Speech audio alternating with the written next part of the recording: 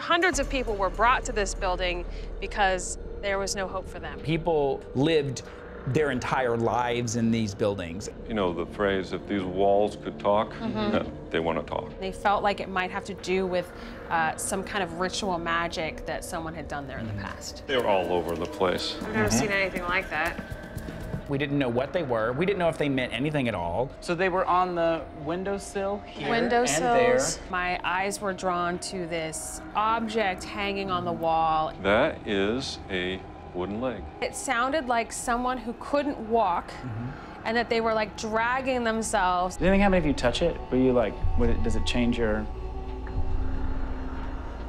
There's something to do with the carnival. And we're both like, Chip, stop it. I'm like, I'm gonna scare the out of them.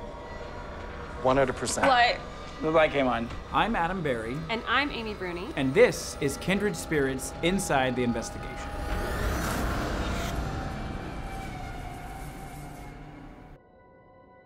So this is the Randolph County Infirmary in Winchester, Indiana. Hundreds of people were brought to this building because there was no hope for them. They had no money, they had nowhere to go. Right. Some of them were sick, some of them were elderly. Yep. And so they would kind of just live out their years in the infirmary. And it was interesting because we don't have those anymore. And it was people from all walks of life, some very unusual, and I think we were just very drawn to that.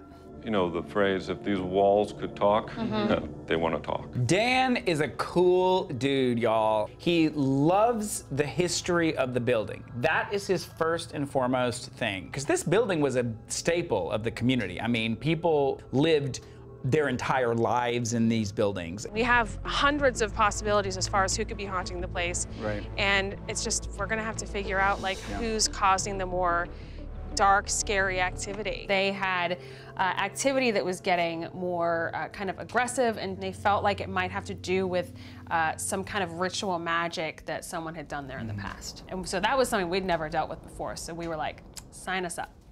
We have the women's bathroom where they found some symbols. So at some point, someone went into the infirmary and painted a bunch of sigils all over the space. And so these are symbols used in ritual magic for a number of things. They were all over the place. I've never seen anything like that.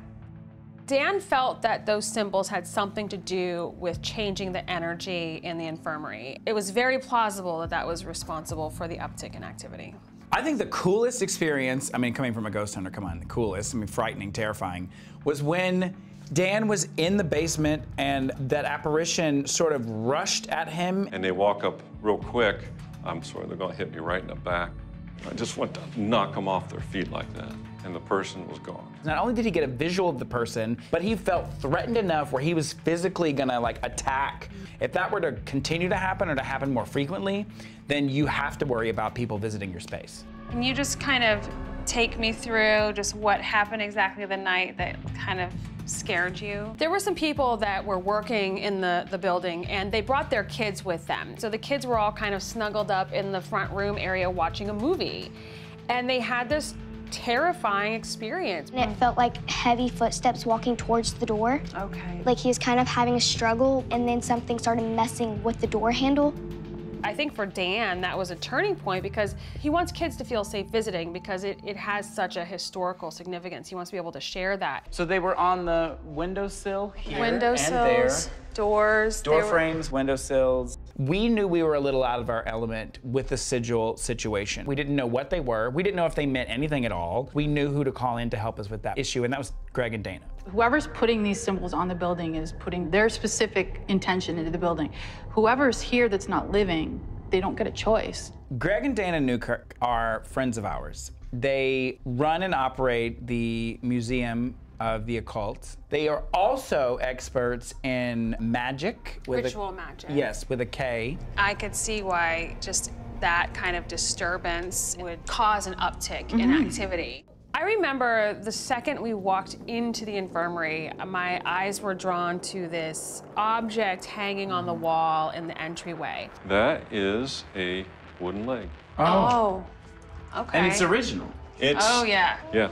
As I was interviewing Brooklyn, she said it sounded like someone who couldn't walk and that they were like dragging themselves. And that leg was literally mounted right next to where she was hearing these sounds from. We definitely explored that option with the leg. Can I get your read on one thing upstairs? Okay.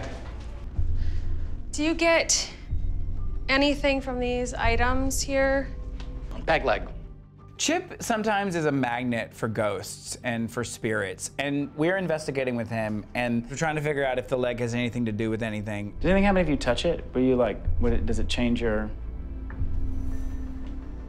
There's something to do with the carnival. And we're both like, Chip, stop it. Because he's picking up on this guy named Harry Dunn, who was living at the infirmary. Harry Peg Dunn. His name was Peg. Bag leg. So he worked for a carnival, and he would basically go out for the carnival season, travel with the carnival, and then come back to the infirmary when carnivals weren't happening. Mr. Dunn, are you here with us? Can you let us know in some way? I already got an answer for you if you want the answer. He's totally responsible. 100%. Really? Yes, and he did it just for funsies. He picks up on, like, I didn't mean to scare them. I was just, you know, it was just his nature, like, playing. Just as a fun thing to do. I'm like, I'm gonna scare the out of them. 100%. Like, The light came on. we had all of those kind of ducks in a row. We had the leg, obviously. We had Chip basically say Harry's name around the leg, and then we had like the experience itself of someone walking and it sounded like they were on a peg leg. So I think all signs point to Harry Dunn. We don't think that you have anything to worry about as far as that incident. It was a joke. It was a It's joke. funny. Absolutely. I put their minds at ease that there was this more playful spirit, not something trying to harm the girls. Yeah. Greg and Dana are coming back here today, good. and we just want to go through and just properly close off all those sigils. Dana especially is very good at teaching others how to use ritual magic and the reasons behind it. I made you a blend that is basically all-purpose cleansers to renew the building and restore it back to the energy level that it was before the symbols were put here, and literally just wiping them away. I mean, I think we left the infirmary with a lot of answers and kind of given Dan the advice and tools going forward on how to handle the space. But overall, they're very positive there. They're so focused on keeping the history alive and remembering who their ghosts are that I think they're in a really good spot. Thanks for watching, and for more Kindred Spirits content, head to Travel Channel Go.